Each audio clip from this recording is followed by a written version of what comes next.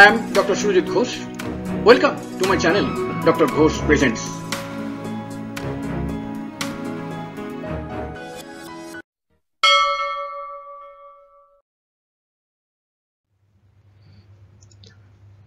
Sign, symptoms and uses of Homeo-Remedy Veratrum Vir. Full name Veratrum viride. Common name green Hellebore. Source plant vegetable kingdom. What are therapeutic uses of Veratrum viride?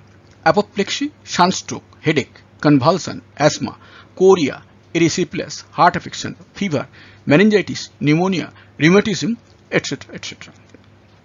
What are the spheres of action of Veratrum viride? It acts on heart, blood vessels, pneumogastric nerves, lungs, joints, particularly on cervical portion of spinal cord and base of the brain. Temperament diathesis of the patient is not important since this medicine is out and out used for acute condition. This is the image of the plant and this is sample of medicine. What are mental generals of Veratrum viride? Mental general means mental general symptoms.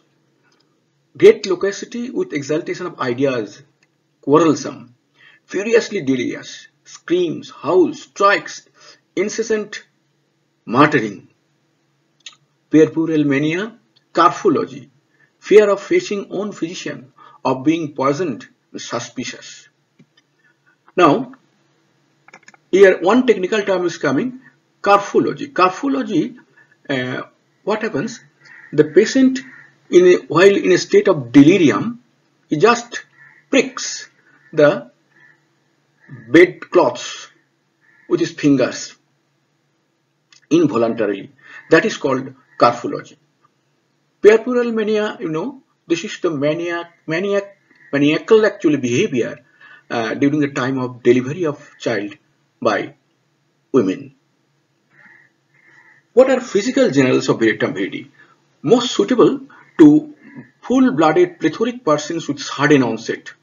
Violent congestive conditions of the base of the brain, medulla, lungs with nausea, vomiting, weakness, fainting and numbness of limbs.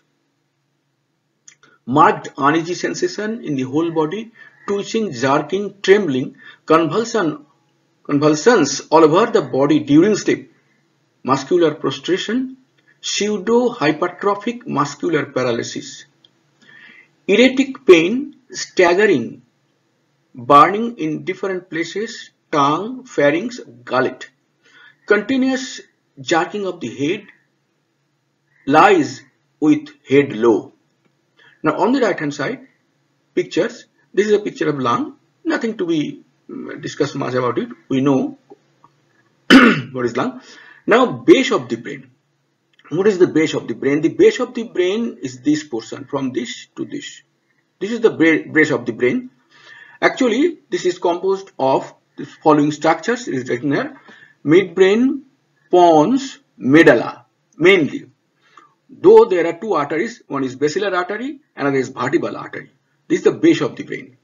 The base of the brain and the lung, these are the most important organ where this plant causes inflammation.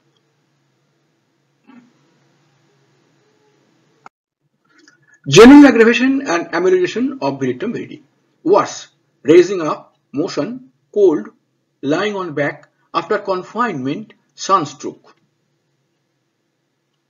Better, from rubbing, lying with head low, eating. Head symptoms of Veratrum viride: vertigo with nausea, prostration, better from closing eyes and resting heads. Head retracted, constant jerking or nodding, some sort of chorea. Chorea is involuntary motion of limbs, various parts of the body. Aching on vertex between eyes, pain in occiput with dim vision and dilated pupils, basilar meningitis, apoplexy. On the right hand side, the vertex and the occiput portion has been demonstrated. Just note, this is head up and this is the face. This being face, this is the crown or vertex. This is the crown or vertex And this skull has got so many small species of bones, जैसे कि frontal bones, this is sphenoid bones, parietal bone, temporal bone, maxilla, zygomatic.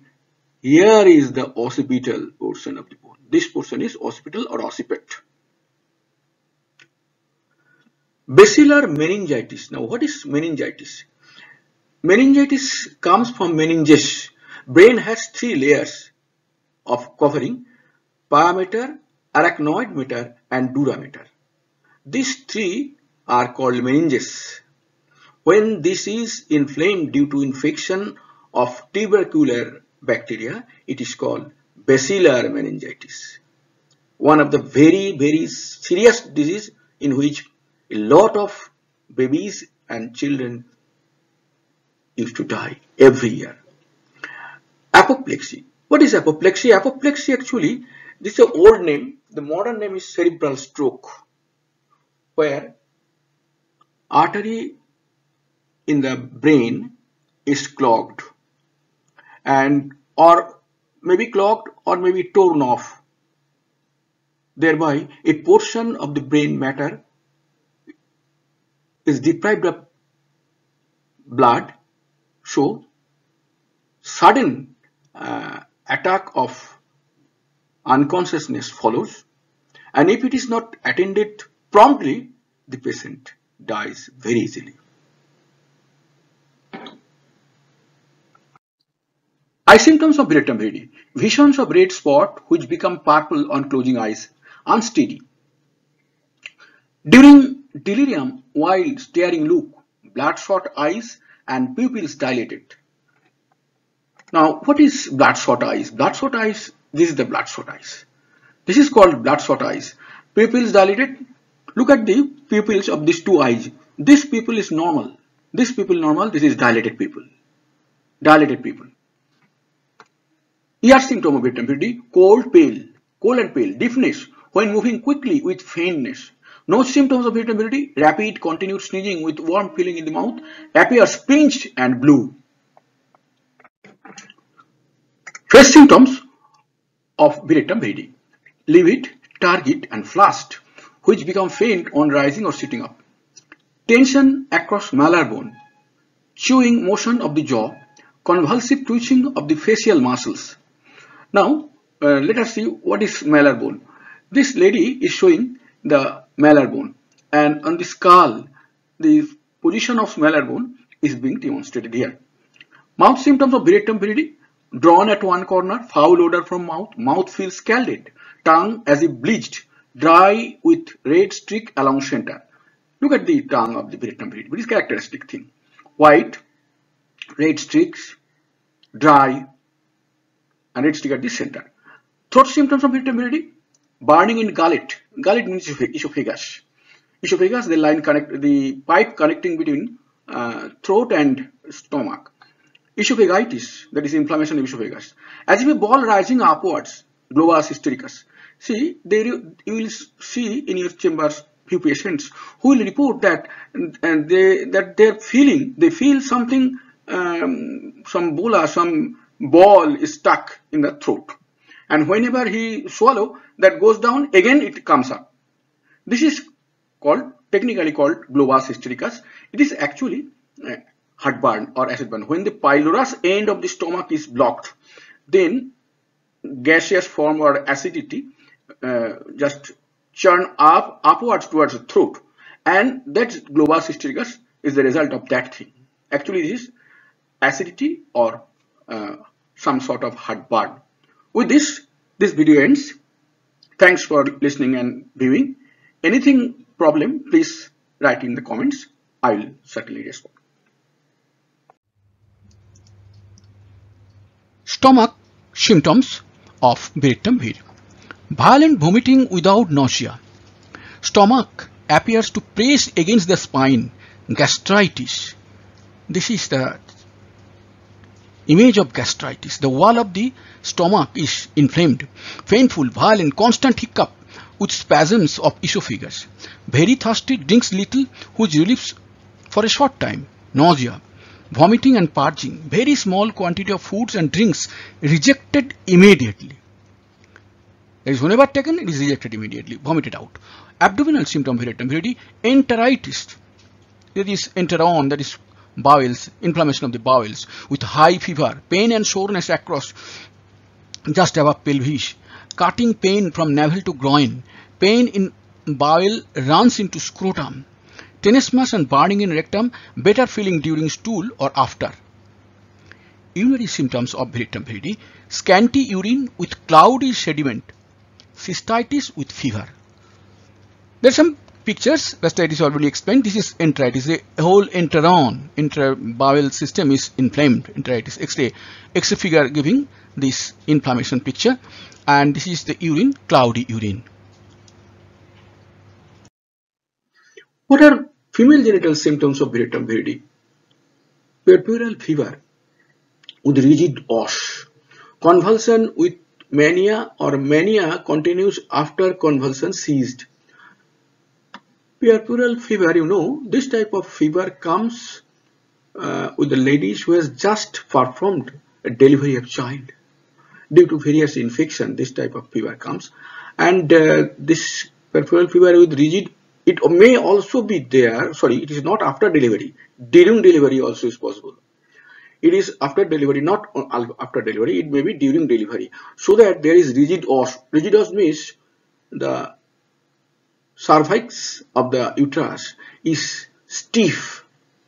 So labor is being delayed. Convulsion with mania, and mania continues even after convulsion ceased. Suppressed menses with congestion of head, dysmenorrhea with strangury. Dysmenorrhea is a common term, you must know this term. Dysmenorrhea is painful menstruation. Strangury is rather technical term. Strangury means it is the state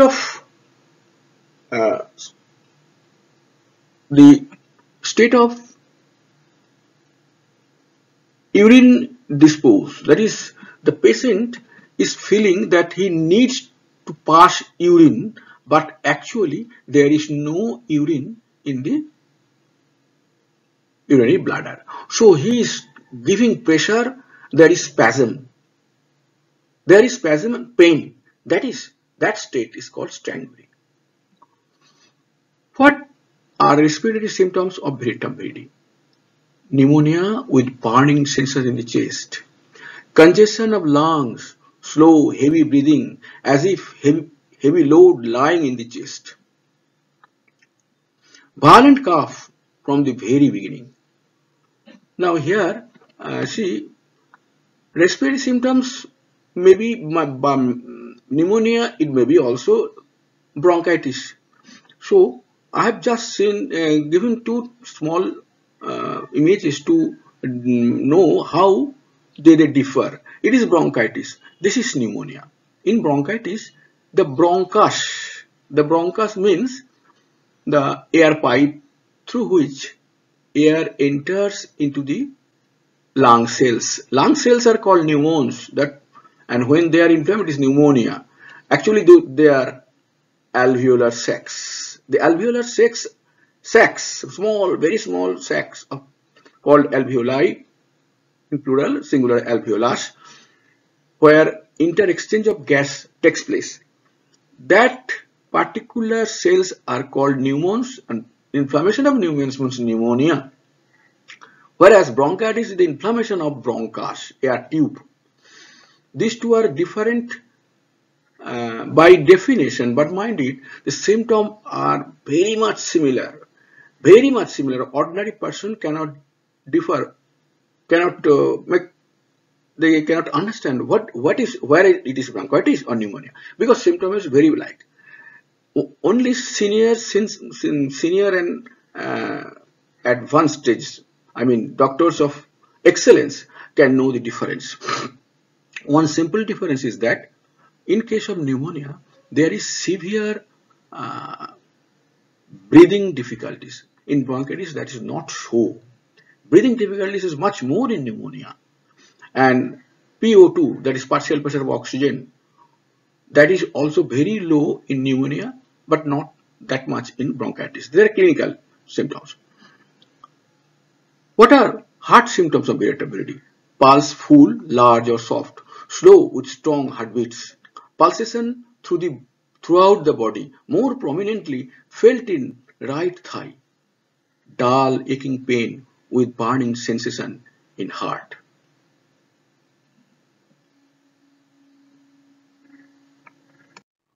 What are neck and back symptoms of irritability? Aching pain in neck and shoulder, cannot hold head up. Opisthotonus.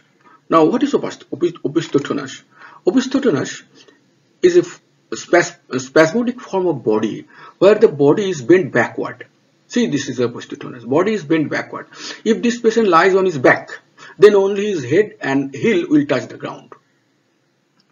What are extremities symptoms of irritability? Cramps in leg, feet, soles, fingers, toes. Cramp. This is cramp in the calf muscles. Violent electric shock in limbs, convulsive twitching. Pulsation in left, felt in thighs, restless hands during delirium. Pulsation in right thighs or thighs is a very peculiar symptoms of irritability. This is a symptom that cannot be seen. As a doctor, you cannot see. The patient will subjectively report this.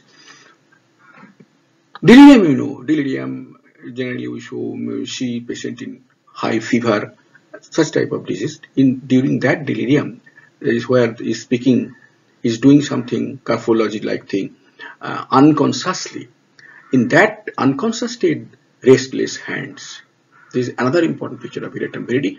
Mind it, irritability is an acute disease, so all this type of acute emergency can be tackled by irritability.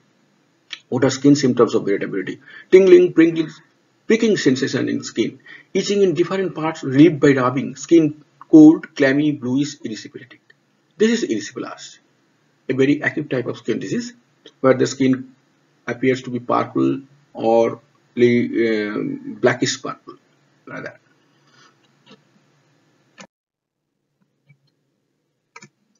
What are sleep symptoms of irritability? Sleeplessness, coma, dreams of drowning. Now, what is coma? This is a picture of coma. Coma means the patient is in deep unconsciousness. Unconsciousness may be of two types, stupor and coma. Stupor is light, coma is deep. How it is differentiated? You just throw light in the eye of the patient.